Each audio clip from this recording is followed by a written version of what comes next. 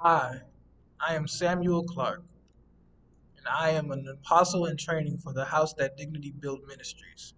I am leading a series that explains the meaning of each title of the 66 books of the Bible.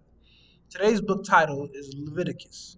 It means "and he called," which describes the Levites and the priests of the tribe of Levi. Leviticus is the third book of the Bible and the third book of the first section of the Bible. This first section is called the Law, or the Pentateuch.